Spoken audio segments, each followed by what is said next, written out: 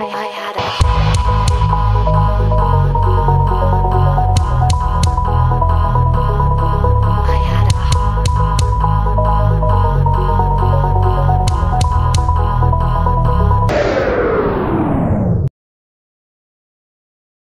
going on, guys? Siberian here. I just thought I'd show you a quick little mod that I'm doing.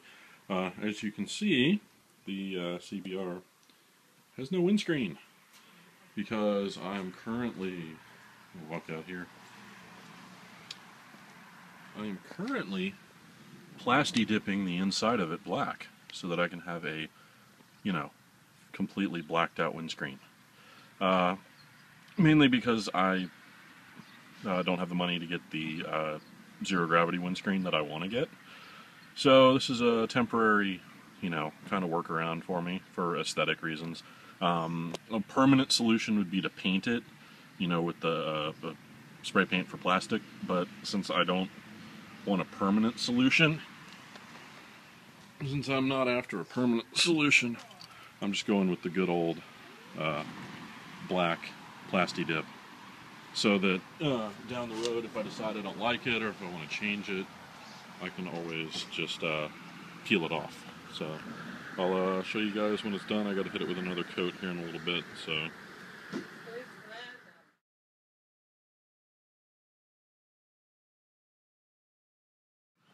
Hey, what's going on, guys? Back here on day 3 of the plasti dipping the CBR windscreen. So what I did was I went ahead and it's dry, and I went ahead and reinstalled it. So I don't know if you can see in there, it's kind of dark, but that's the point. And wow, there's a cop. But so there's the result. Wow, and I know there's a glare. There, I can stand in front of the glare. So yeah, took my there's still a glare, damn it. But so I took my stock clear windscreen, hit it with the plasti dip on the other side. As you can see, it is blacked out now. So actually turned out a lot better than I thought it was going to.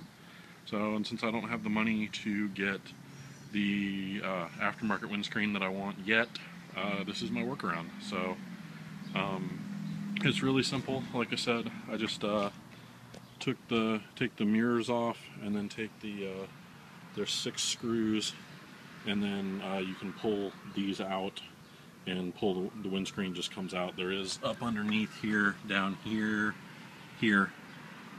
focus, there we go.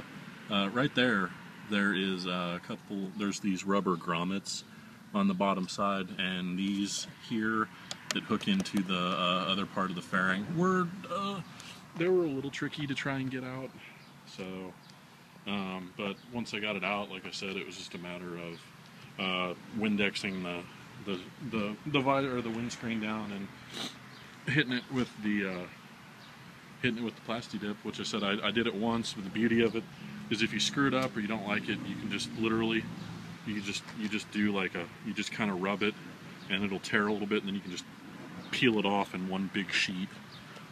Wow, and that glare is horrible. Sorry about that. But yeah, so that's what I did. Like I said, can't afford the full-on, aftermarket, double bubble windscreen that I want. So this is my $6 workaround for the time being. So yeah, give it a shot if you guys like it. Like I said, it's totally not permanent. If I were to down the road sell the bike and I wanted to put the stock windscreen back on, and you didn't want it blacked out, you can literally just peel it off and it's clear again. So just thought I'd share that with you guys. And yeah, so follow me on Facebook, Twitter, all that stuff. Subscribe if you like what you see, and stay safe out there.